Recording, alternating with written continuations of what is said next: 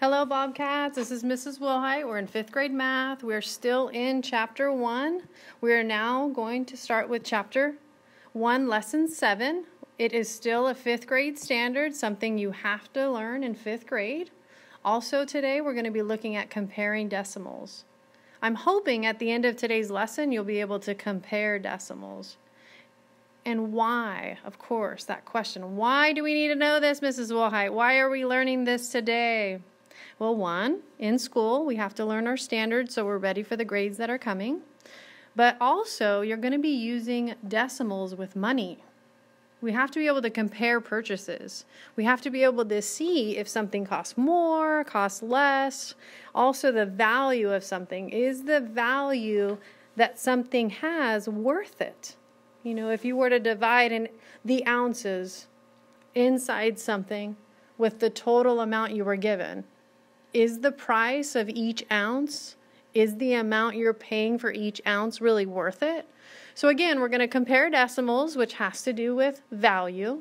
And we need to know how to do this in real life with purchases and with things that we are deciding whether or not to spend our valuable money on. Now, before we get into comparing decimals today, I want you to think about, what do you already know about place value? From my experience, I know that place value represents the worth or the value of a number. So if we look at the first 8 that's written, that's in the ones place, or 8 $1 bills.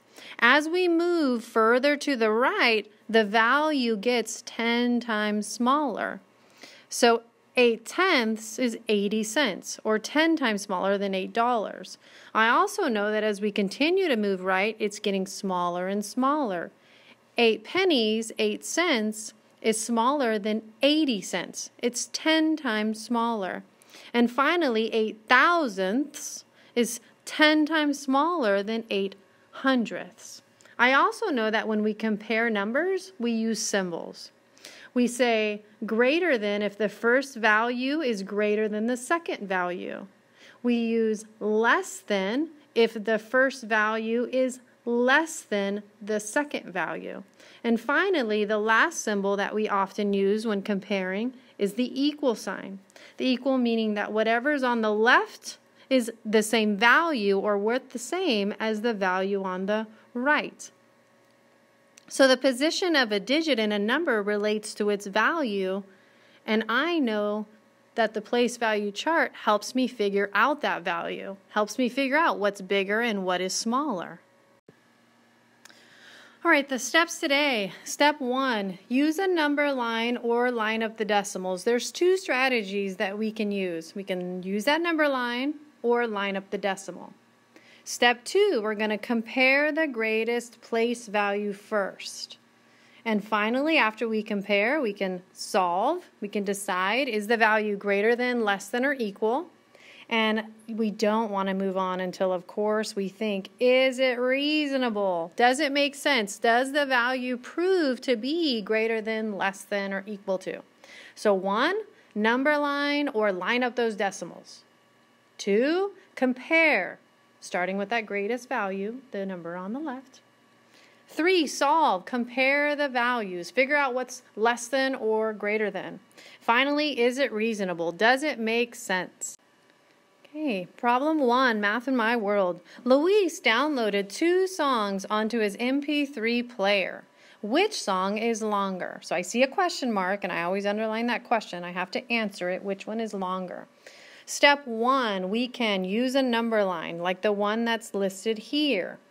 We can see that 3.6, or 36/10, 3 6/10, is less than 38/10, or 3 8/10.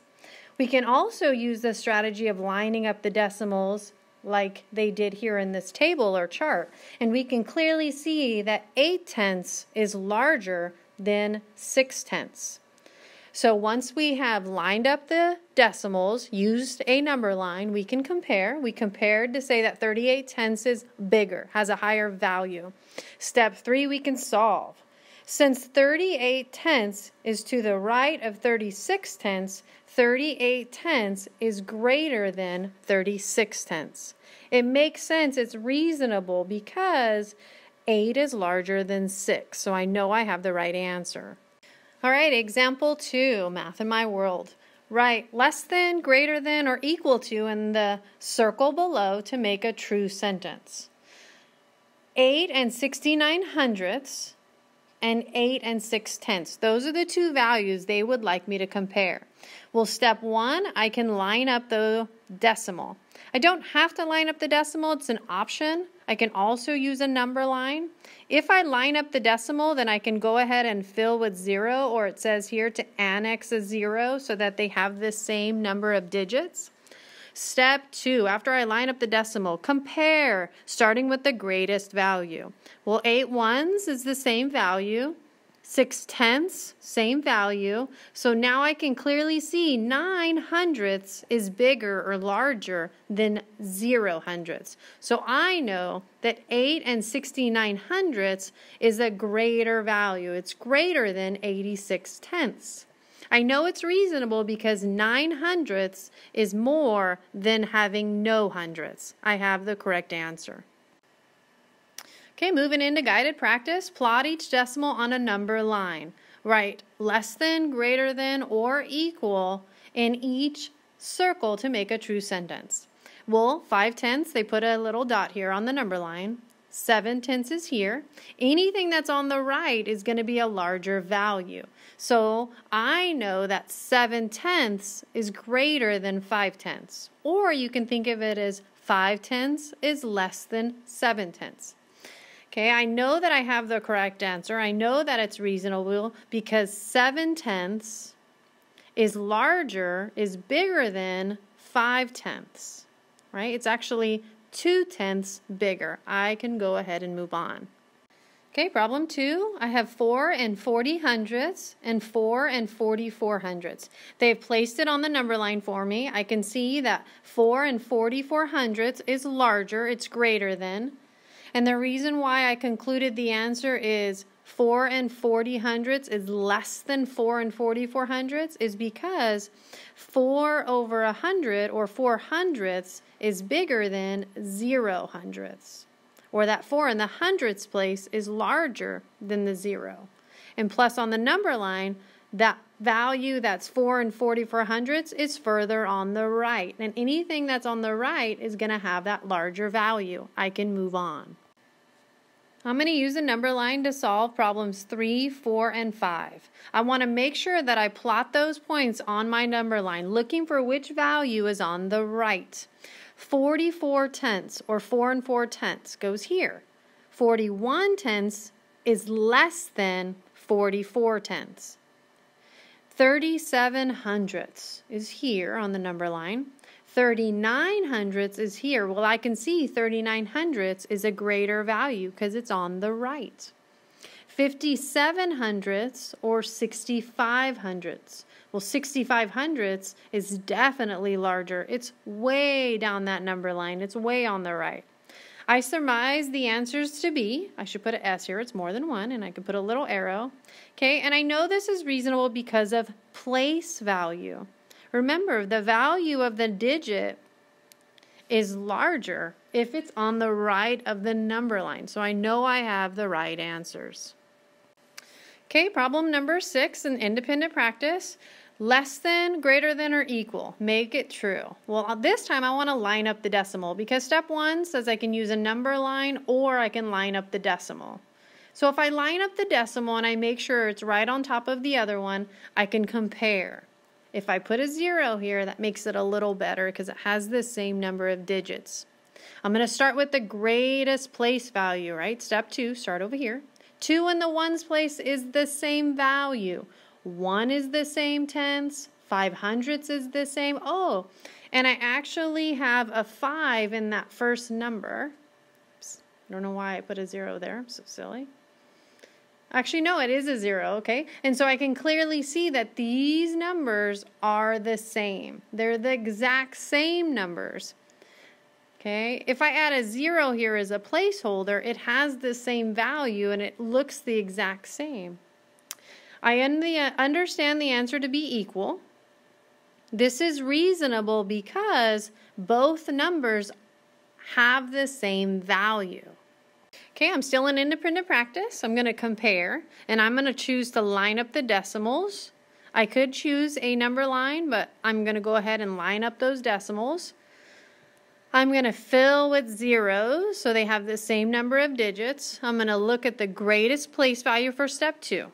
I can see here that we have 1/10, and 1/10 is larger than 0/10. So 1/10 is the greater value. It's bigger than 6/1000. Okay, if I move on to problem number 8, I'm going to choose to line up the decimal, step 1, making sure that decimal's right underneath. They have the same number of digits, so I don't have to fill with zeros. I'm going to move to step 2, compare using that greatest place value. Well, here's the difference in the hundredths place. 5 hundredths is bigger than 4 hundredths. So I know that 652 thousandths is greater than 647 thousandths. I understand the answers to be, I'll put my little arrows because I have the 2 answers. I know that they are reasonable because of place value. Again, if you start at the greatest place value on the left and work your way towards the right, you can find which value is greater than or less than the other to compare.